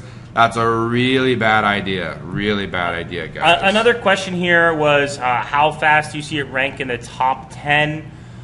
Usually it takes anywhere from 60 to 90 days to start ranking using our process. Sometimes we'll see them rank 30, 45 days out, and they just get up there really quickly if it's a really easy niche. But yeah, 60 to 90 days is a much better test. Okay, someone's saying the guide isn't loading. Not sure if you guys are having trouble with that, but we'll definitely look into that. We like the content from textbroker.com. It's a little more expensive though, of course, but I do like the content. It's pretty good. It's just kind of pricey, and we try to keep our costs down. We really like iWriter.com. We can get some great content from them for really cheap. It's great for secondary content. James asks, what's our cost per site right now? About $50, a little under because we've slacked off on link building, but with link building, it's about $50. We're going to be testing some stuff that puts the price between $40 and $80. We mentioned that in our last link building post on our site. So our link building strategy part 2, you can read up a little bit about that and our costs. Somebody's asking for the guide URL again. I'll put that up again right now. All right, guys. Here is the guide URL. What themes do we suggest for SEO? I'm not really sure what you mean by that, but right now the two themes that we use on a regular basis are CTR theme and ProSense. ProSense is free. CTR theme is paid. I think we have a. I don't have the CTR theme URL available. Perhaps Justin could bring that up. Do you see any increase, decrease in rankings from switching themes? Not really. No, we haven't seen that. No. We were hoping we would actually, but we didn't see a bunch. We've noticed a slight decrease in CTR when we went from ProSense to CTR theme, surprisingly, but not huge enough where it made a difference. But by the way, guys, I'm going to put a link in here to a free trial of SEO Moz. It's an affiliate link. We get paid if you end up going to the paid version, but it's free to sign up. It's ridiculous. So we think we found a way to objectify our first page evaluations. So right now that's something we have to do ourselves. But if you look at their keyword, yeah, there was a question actually about. Hold on a second, Justin. There was a question I just saw spin by. How do we get the chance to rank 1 to 5? And you know, this is very difficult. This is not easy. But what we do is we take those positives and negatives, those things to look for on the first page. And then based on that, I say, how many positives does it have? How many negatives does it have? And then I assign it a rank in my mind. And sometimes Justin and I don't agree. Like sometimes I'll say it's a 4 and he says it's a 3. So it's really subjective, but what it's doing is it's giving a score. You know, if you were an Olympic judge and you give somebody a 9.8 and the other one gives them a 10, you know, that's just a subjective score. There's not really much you can do that. It's based on objective factors, but overall it's subjective. What do we do to track our rankings on Google and Yahoo? We're trying out a new service called Whooshtraffic.com. It's pretty interesting. You should check it out if you get a chance. I'll put a link right here to Whoosh Traffic. Really simple interface that will track rankings and do little emails, daily emails to you. Donkey harnesses. I'm glad you like that, Brandon. That's yeah, good. that was just for you. Trying to look for other questions here. There's still a lot of going back really quick. I put a free trial link in for SEO Moz. Here's the thing. We think it can objectify first page evaluation. So we're noticing like anything below 40 on that score, it looks like we can rank pretty easily for. 40 to 45 looks okay. 45 to 50, that's kind of difficult. Anything over 50, it looks like it would be like a 2 or below. So let's give out our last 2 copies of Longtail Pro. I've got 2 people lined up here. The first copy will be going to Amy Edwards. Amy Edwards on Twitter will be getting a copy. And then we've got Andy Hayes will be getting a copy. So Amy Edwards. Somebody was looking for the link to the guide again. I'll just paste that here. So Amy Edwards. How many pages of content do we have our sites on average? We have five pages on average of actual content. Then we have a contact us, a privacy, and about us. Make sure to have the privacy page in all your sites. That's an AdSense terms of service violation. If you don't have that, you can look that up and find a cookie cutter one to put on your page. What do we put on our About Us page? We write like one paragraph or one sentence, little like, this is all about blue ski boots. If you want to know more about blue ski boots, check out our site. We have our content managers determine that. Yeah, it's pretty lame, really. I'll give you another link to the guide in case you guys missed that. Somebody's asking who won the Longtail Pro giveaway. The people that just won were Amy Edwards and Andy Hayes just won. Previously we had Brad Acker. and John Daniels and Debbie from Dallas. Somebody's asking if we're going to share management tips. We did a whole podcast on that, on managing your outsourced agents. So I think we've covered that topic pretty well. But we are looking to do some of that. I would say if you haven't listened to our latest podcast, you really should. It's all about the skill transfer process and how to train your offshore and onshore employees. It's something we've used with success for years, and I'd say it's one of the best things we've been able to use as far as training our staff. So definitely take a listen to our last podcast. It's fantastic information. Hey guys, have a couple of quick questions for you, actually. We wanted to know whether you'd be interested in small workshops of 8 to 10 people. So we're going to send you a poll. Basically, how this would work is we're thinking about doing like small webinars. We're able to do like workshops and really go over some detailed stuff and be able to help people with their sites. So I want to send you a poll and see if that'd be something you'd be interested in. It would be a paid service. The thing is that we like to do all of our free information by giving it out for free to a larger audience. But what we're thinking is like a paid workshop. Like if we're going to do a smaller group or more of our time to a smaller audience, then we could charge for that, and I think that would be pretty reasonable. So I just want to see what you guys thought, see if you guys would be interested in that. I think it'd be interesting. It'd be fun for us because we get to work with you like directly and like answer more of your questions, and get more into depth. Yeah, Justin and I love these Q&A sessions because it's easier for us to work with people one-on-one. I mean, obviously having 100 and some odd people in a webinar, it's hard to get to everyone's questions. We're trying, but we think that a small workshop would be great. And the real value for us, I mean, when we do stuff free, we put it out there for free, and if it's good information, people share it, right? And so it really helps our brand expand. But if we do a one-on-one phone call or something, like that doesn't really expand much. We've still called people or whatever. We've still had some of those, but like smaller groups, we'd like to get paid for that time so that we're not, it's more reasonable, I think. Right. All right, another quick question for you guys. Hope you don't mind. But we had an idea that we wanted to share. So one thing we're thinking about doing is a newsletter where we just did the keyword research and showed you why we would pick a particular keyword. What we're thinking about doing is a free keyword newsletter every week where we pick out a couple of domains and show you exactly why we picked those.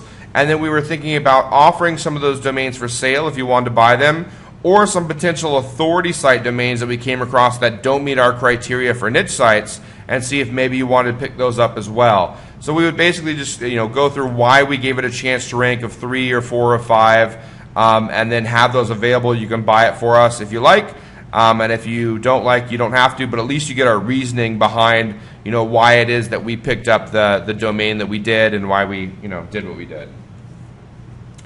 We could also do.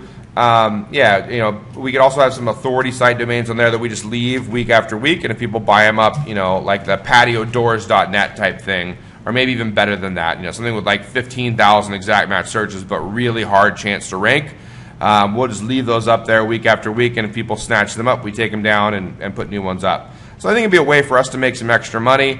All we'd have to do is set a few domains aside that we use as examples every week, and we get a ton of keyword research done right now anyway. We just kind of, write up our reasoning on it and send it out as a newsletter. I think it'd be fun. Steve says, he proposed a new price, $20 to $25. Honestly, Steve, I think that under $40, it would be tough for us for it to be worth it. Yeah, because let's say we buy it for $8, right? And then someone buys it from us. I mean, they push a button, and that goes to one of our agents to transfer the domain. I mean, we want to make it as smooth and easy as possible when we get the price down. But if I have to spend any time thinking about it, it has to be worth something, or I won't even bother. You know what I mean? Like, it's not. Right. Just looking for more questions here. Would it be for a small length of time, or would you stick with us and get us to a certain amount of income? I guess that's for the workshop question.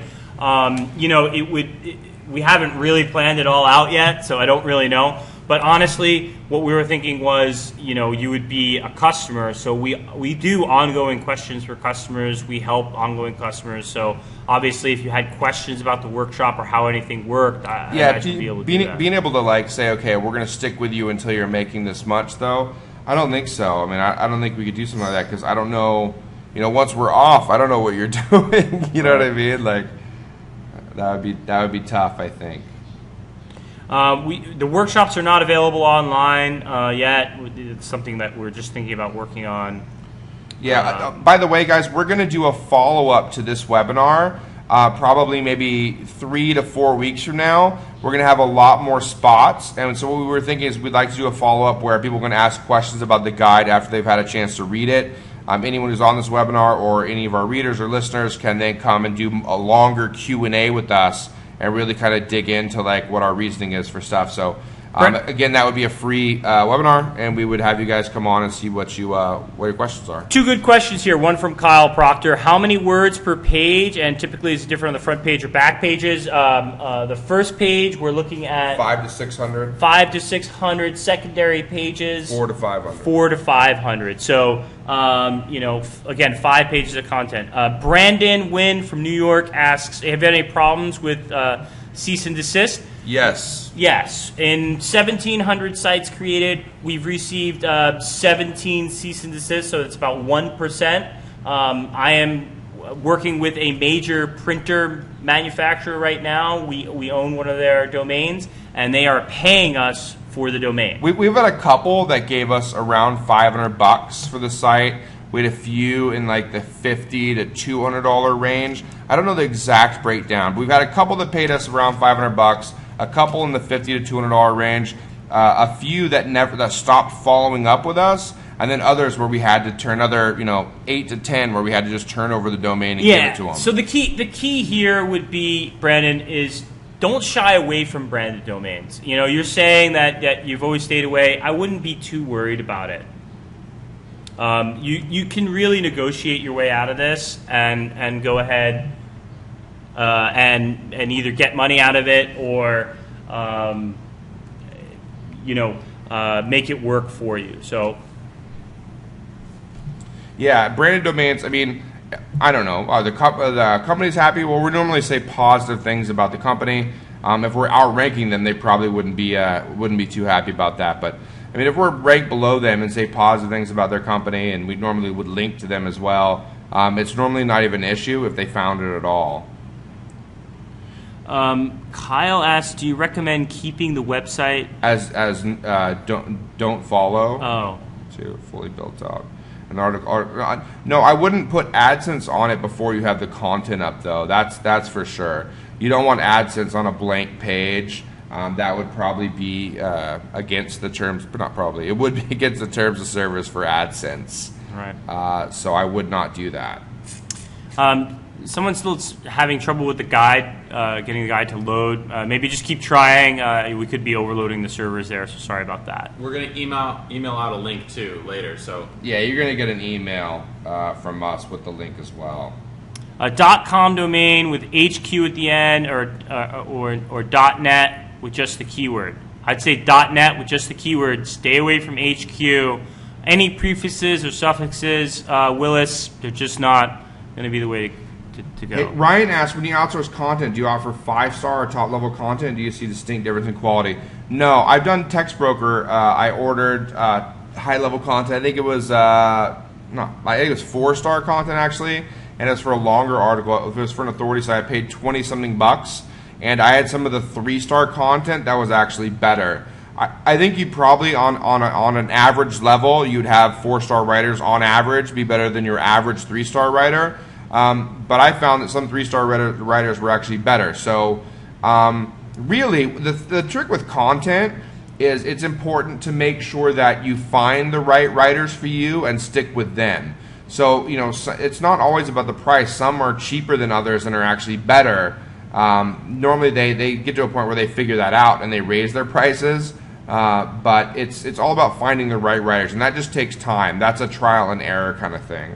Another question here, do you focus on social signals for better rankings? Not for these sites. Yeah, I mean, really, guys, I'm pretty sure Google's smart enough to figure out any sort of tricky way to come up with social signals. Plus ones and that kind of thing. Yeah, I probably would stay away from our niche sites, I mean, we're talking about really low competition. This is stuff where Google doesn't have enough content in that niche. Like they're pulling they're pulling out their tricks because there's not enough content about that niche. So there's no reason for social signals at this level. So if you're trying to get ranked for like cheap laptops or something, yeah, I mean, you probably take that into account, but definitely not for the types of niche sites that we're building. Another question here, thoughts on automated link building like Scrapebox and article marketing robot? We're anti-automation in most instances, actually, because most automation tends to leave some kind of signal or leave some kind of pattern. So we try not to use automation. We get sucked into like right now we're using submit your article. That's kind of automated, but even with our site creation, we don't automate a lot of that. Brandon asks, do we use push-down images in CTR theme? We do not use push-down images. We use header images, but not push-down images. .org or .net, which is better? I don't know. I don't know. That's the best answer. I don't know. We pick either. We'll go for either or, just depending on what's available. Yeah, that's it. How about a backlink using Scrapebox? What are you using for article marketing? Not a fan. I mean, I'm a fan of Scrapebox for like scraping other sites and finding out what their keywords are. Like competition research. That's cool, but not for backlinking. Yeah. Alex asks about what do you think about Canon, my site. I won't mention your site name. I don't know if you want to mention that publicly, but it looks like a good site to me. I haven't actually gone to the website, but as long as the searches check out and the CPCs check out and you're ranking and you're earning money, then yeah, it's no problem. Don't worry about it being big bad Canon's going to come after you. We actually had a Canon site that was very successful for a very long time until we sold it. So.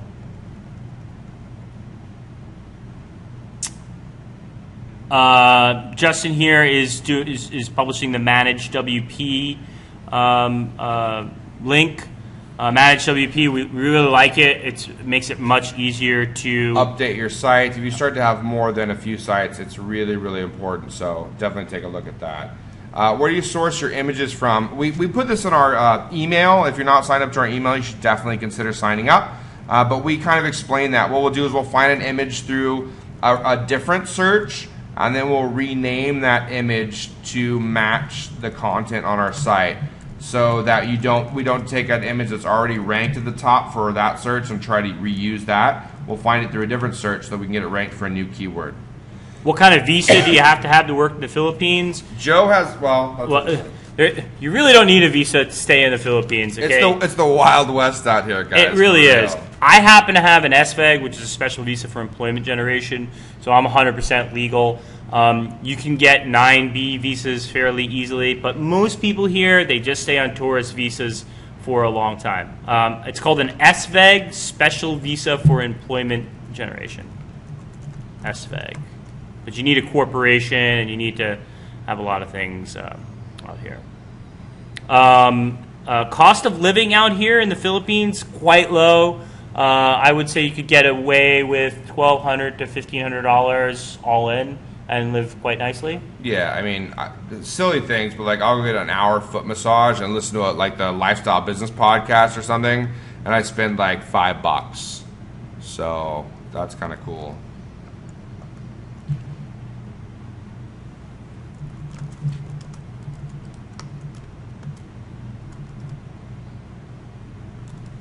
What else? What other questions we got?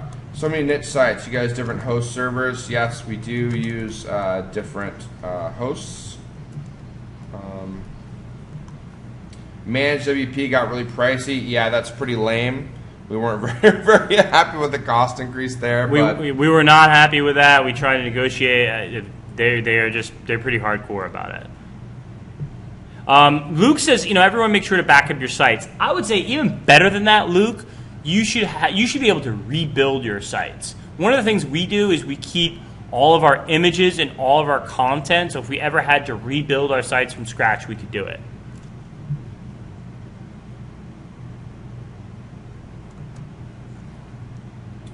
What else we got here? Can you tell us in black and white the 5 best ways to rank our site? The 5 best ways to rank your site. Good content. That sounds lame. It's very Matt Cutts of us, but like... Yeah, no, sorry. Number 1, good keyword research. Yeah. Number 2, find an exact match domain. Don't go with prefixes or suffixes. Number 3, don't have spun content. Use unique, original... Original, good content, quality content. It goes through that in the guide, using bullet points, using bolding. Answer the question. Yeah, number 4, answer the question of the searcher, right? Actually help the user write your site with them in mind to make sure you answer their query. Number 5, don't use any spammy backlinking tactics. You can use things to help boost your rankings temporarily, but especially with the way things are going with link building right now, less spam. Go way under on your spam. Yeah, I mean, we've seen sites with no link building whatsoever rank. It's really about your keyword research, so focus on that. Do you follow up with any of your purchasers? Do you follow up with any of your purchasers of your sites after they're sold? We have. Some of them have done very well. Some of them have had problems.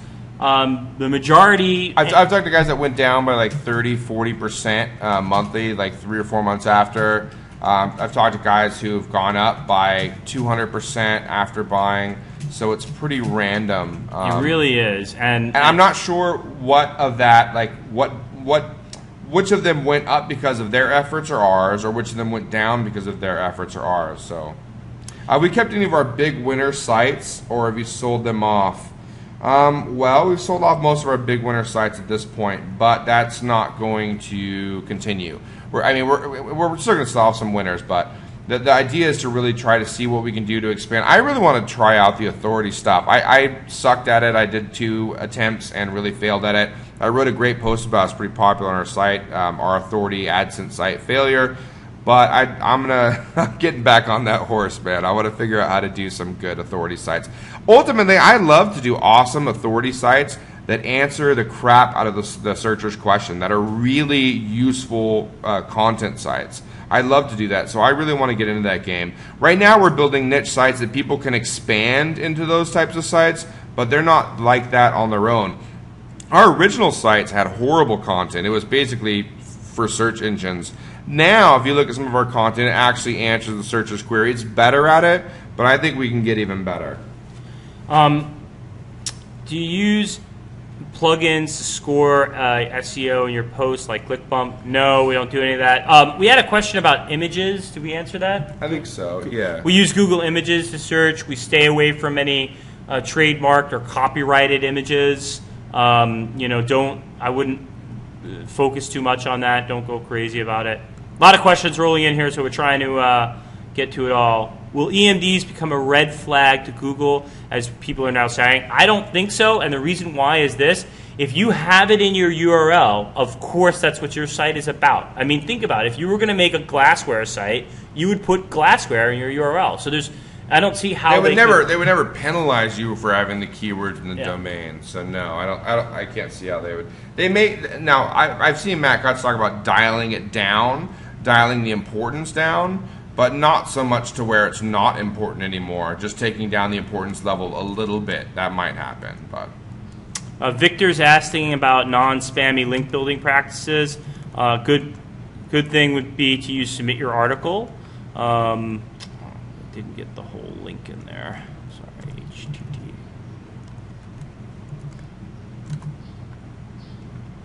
You submit your article.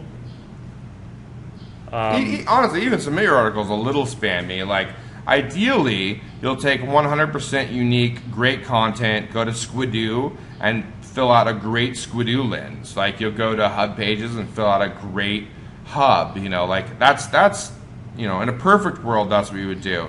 Now, submit your article saves you a ton of time, and it's like semi-automated, which is why we use it. And saves you a ton of cost to going to each one of those places and submitting that information directly. MB asks, have you noticed Google serving up a higher CPC for synonym for some search terms? I haven't. That's a great question. But I don't know. I'm not sure. By the way, I don't know if we mentioned this, but Open Site Explorer. Oh yeah, if you're looking for a Yahoo Site Explorer, again, that free trial of SEO Moz, it's free, but it gives you unlimited access to Open Site Explorer, and we've been using the hell out of that recently. to take a look at sites, their backlinks, kind of dig into some authority sites that we're taking a look at. It's fantastic. Definitely check out the keyword research module of SEO Mods. You're going to see us posting a little bit more about that in the future, because I think it's just another metric we need to use for our keyword research, and I think it's going to help us out a lot, Joe. And Joe doesn't even know much about this because it's been something I've been looking at, but I'm going to show it to him. It's awesome, awesome, awesome. Phil asked, have any of your sites been click bombed? Perhaps. We don't know. We definitely get clicks reversed all the time. Yeah, I've seen where we got $4 clicks, $16, and then boop, 2 minutes later it's gone. So I don't know if that was a click bombing. I think it was maybe a competitor or just maybe kind of a donkey going through and clicking and not. I don't know. Who knows? Who knows what it was? But AdSense took it away. But we haven't had it on any kind of mass scales, and I think just haven't had it. What does selling a website entail? Well, I would say you need to have a platform to sell on, something like Flippa. You could go there and sell by public auction, and you could start there, and then going to need to provide good post-sale support. And we have a whole bunch of posts on our site under selling websites. Yeah, go to AdSenseFlippers.com. Hover over where it says flipping websites in the middle, and then scroll down to selling websites. Click on that, and that will give you our best, podcasts, our best posts on selling sites. We hold nothing back in those posts in our podcasts, so we actually do give you our best tips. We're not, giving you some and putting the rest behind a paywall or something. No, it's all free. Jeff Mendelson says, "Did you guys start using gecko boards? How is it for you?" I fooled around with it a little bit. You tried that. I really wanted to get a good gecko board up, but I just unfortunately it's on the to-do list. I just have to develop a solution there. Didn't they stop following up, or did you stop following up? I stopped following up because I needed to do a little custom programming for it. So I needed to hire someone to do we that. dumped it. We're like, yeah. Okay. Do you have any backup plans if Google account gets banned? No, but I read something about MediaNet. Is that right? Or Media something? Everyone's talking about it, saying it looks like a reasonable alternative to AdSense. I don't know, though. Yeah, the only problem with different alternatives to AdSense is going to be is they're not going to have as many advertisers. So, how much is my website worth if I haven't made any money and I want to flip it?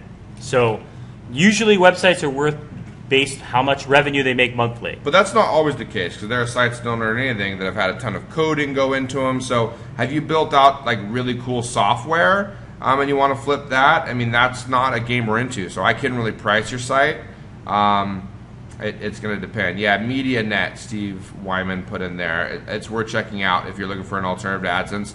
We haven't used it. I can't speak to it at all, but I've heard other people say positive things about it. Have you tested any affiliate marketing on any of your niche sites? I did. Barely. Yeah. Barely. And here's the only thing with the way we do stuff, guys. I mean, we created a lot of sites. We scaled the crap out of it, okay? And that's hard to do on an affiliate basis because you have to sit around and kind of find out a new affiliate program, and then I'm more interested in creating more sites. So I'd rather sit here and do keyword research and find new sites and make those sites rank and then get them to earn. Now, once they're ranking and they're doing well with AdSense, should we switch those to affiliate? Perhaps. Well, listen, a great way to make extra money is to buy an AdSense site and to put a better monetization method on it. So affiliates, or maybe even your own product, maybe you can drop ship products or sell your own stuff. But that's not the easiest thing to do. AdSense is easy because it's like an informational content you can put up. If you're selling something, you need some pre-sale content. So if you plan on buying AdSense sites and flipping there, changing their monetization, and either keeping them or selling them, you have to know how to take informational content and switch it to pre-sale content, and how to find the right products that'll give you high conversions. So it's a skill there. But if you get good at that skill, you can make a ton of money by buying up AdSense sites and better monetizing them. I don't know how to do that. I mean, I'd love to learn that skill myself. We've been kind of just hammering out sites right now, but it's something that we want to get better at too. Remember, guys, we're pretty new at this. We're not internet marketers. We're outsourcers. Right. I mean, Bill asks, great question. How do you guys stay focused without going for the next shiny object? And Joe actually has a set of blinders for me, and he puts them on my head when I start looking around. No, I don't know. We do kind of test out some of the shiny stuff, but like, I don't know. We're pretty good at like saying no to things. I think we've gotten good at that over the years. At like, just no, not interested in that. Nope, I know I don't want to do that. Nope, yeah. not and good. as much as we dislike corporate America and we don't work there, we want to have our own business and stuff. We learned good techniques, and we learned a lot of good stuff working in corporate America. I mean, you can't be working at a job and just be all over the place and have a mind that's not focused, or your boss will be all over you. So, you kind of learn to stay on track, and there's a number of methods that I use to keep myself going. Another question here, how many hours a week do you guys work on average on your business? How do you unwind after a long day at work? How many hours a week? I don't know. That's tough to say because we don't work that hard on the niche sites. That's mostly all like every week the ones that are created and grown. But I spend quite a bit of time on like trying to expand our brand and like get our name out there, build up our readership, that type of thing. A little bit of time we spend on the outsourcing business, and we're thinking about spending more, expanding that a bit.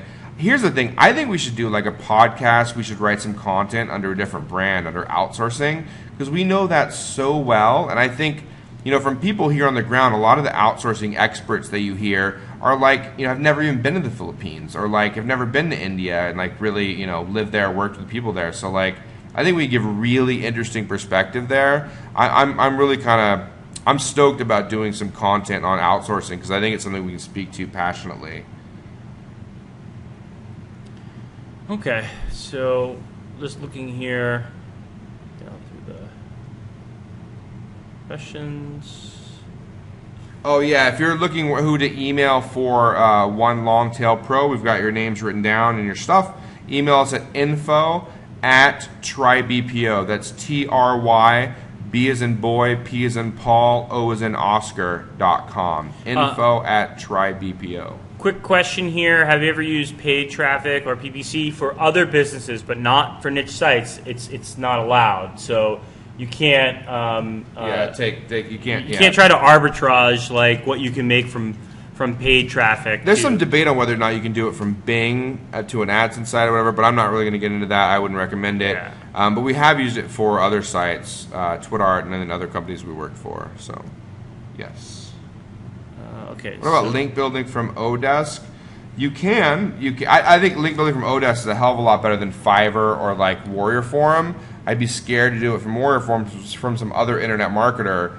I mean, if they're fantastic, why aren't they link building for themselves, right? I would also say, like, instead of going to Odesk, why not get yourself a full-time VA? And we recommend Virtual Staff Finder. I'm going to put a link in here. It's really, really good. We've actually hired from Virtual Staff Finder ourselves. We currently have a contract with them. We're looking for a second agent with them. It's $350 and they'll find you the VA, and then you pay the VA directly. There's no middlemaning, so they're not going to gouge you for margin on this agent that works for you long term. It's a one-time fee, and they set up the interviews for you. It's really, really good.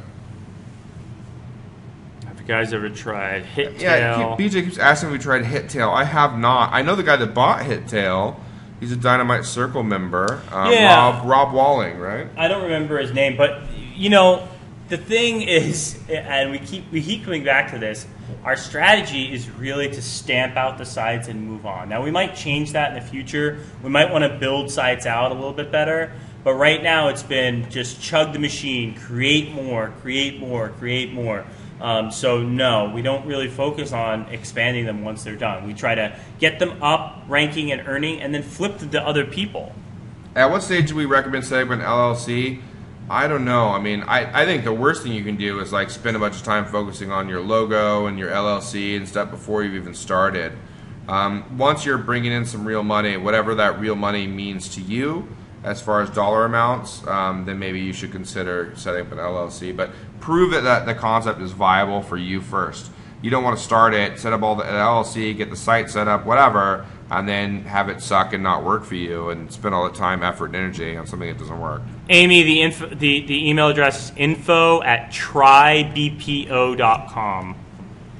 You can just put it in there. Yeah, Colin, thank you for thanking us. 2 hours is a long time to stay on the webinar, but we want to make sure we get to everybody's questions.